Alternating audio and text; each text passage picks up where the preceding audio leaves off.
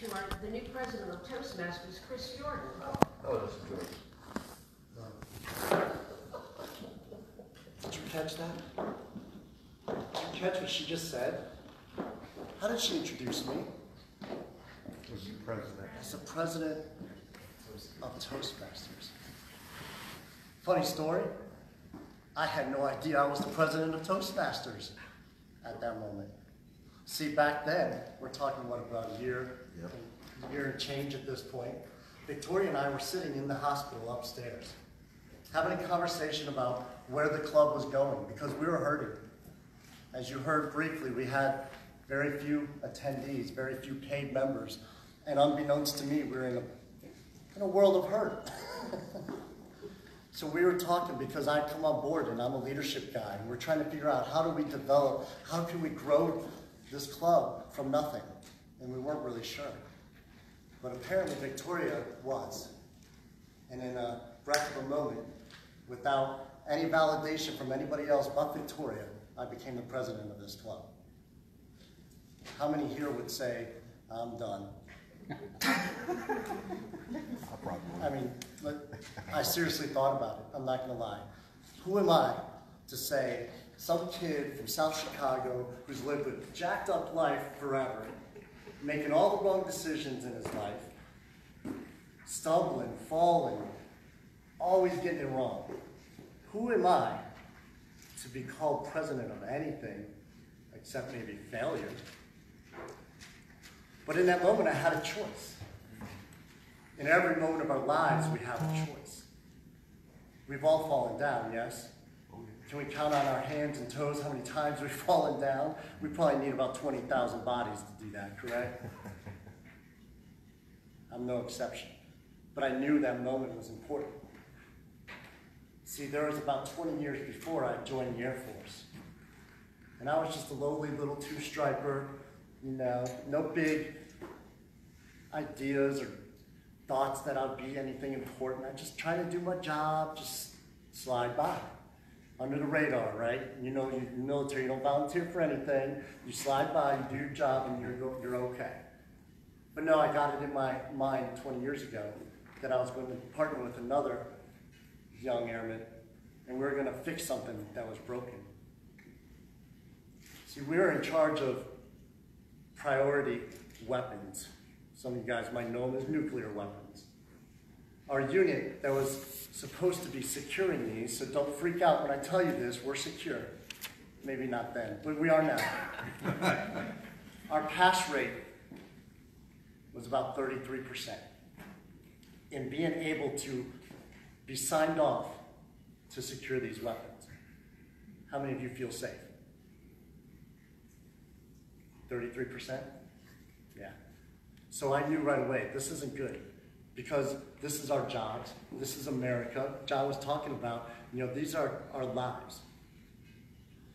So myself and another airman came up with an idea. We said, we're gonna create a training program. We're gonna fix this problem. We're gonna make this work, and we did. As two low-level airmen, we created a training program in 3 months that turned everything around to 95%. We had captains, leaders in the organization coming to us, running people from other units through our training program and fix it. I knew right then and there 20 years ago that I had something special, even if I didn't want to acknowledge it.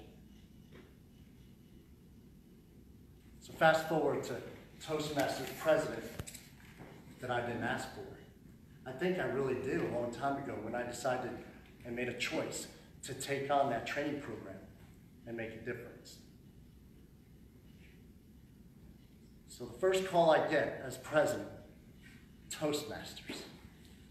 You're like, oh, president. Chris? Yeah, how you doing? Yeah, you guys are suspended.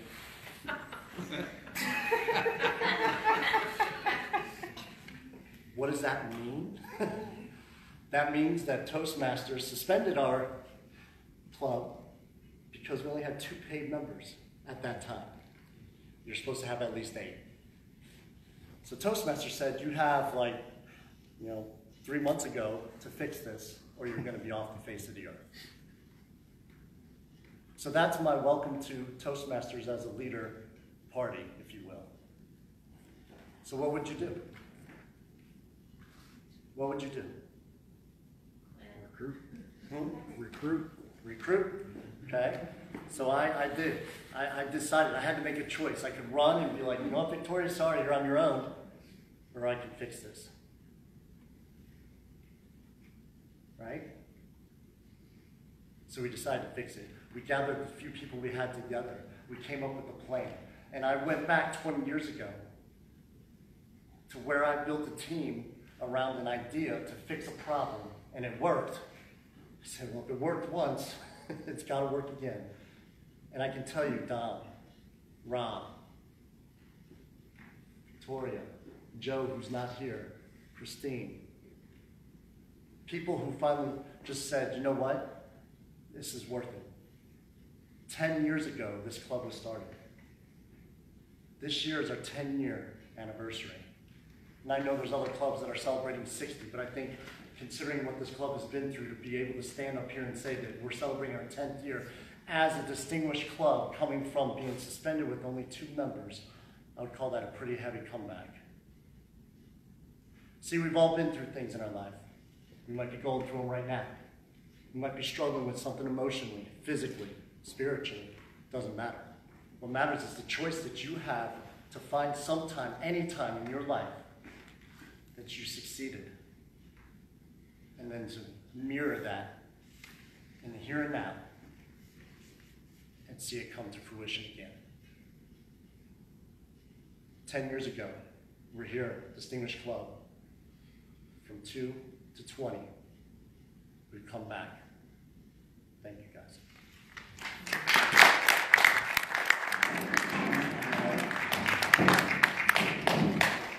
Fabulous, fabulous, fabulous, baby. From 2 to 20.